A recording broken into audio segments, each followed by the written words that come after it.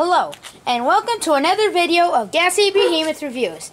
As you can see, today I'm recording outside.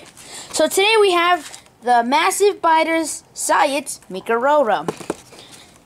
So, let's look at the back of the box. Honestly, just showing how to do it. Siats Meekerorum, dash and chomp. Some more at the bottom. Anyway, without further ado, let's get this thing opened up. Sorry for all the background noise. Hey! Oh, shush. Shh. Okay, let's get this thing out.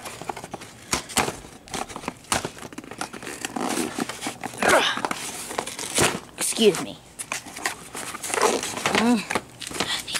No?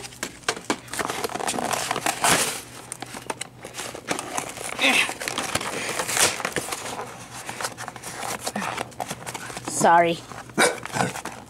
Bella, shush. Sorry for any background noise. Just because...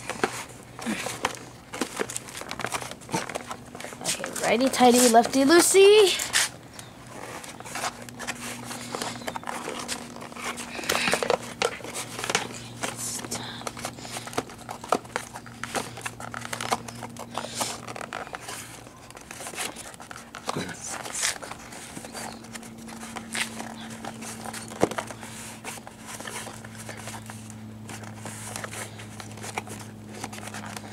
And there, it should just come out like so.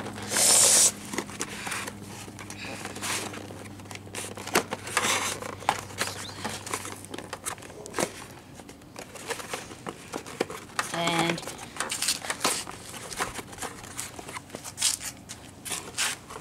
okay, let's just move this a little closer. Ah, there. I got my figure out. Yay! So, the Siats Meekerorum. Bella, stop attacking my camera. So, up close, so we have a nice blue textures going down the back. Some gray on the tail and legs. Blue on the head. Interesting sculpt. Now, let's check out the feature. So, it bites. I think if you... go him up and down, he'll bite, and if you twist, he'll bite, I guess. So this is the exact same sculpt, no, not the exact same sculpt, but the exact same idea as the Massive Biters Tarbosaurus. The Tarbosaurus is a little bit taller, but on the other hand, a little bit, the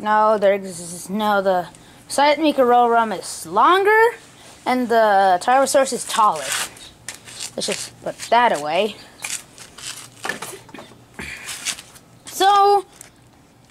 So Siats Meekerorum, yeah, you got your code, and I'll scan that in another video. I've been saying that for a while now, and I haven't been doing it.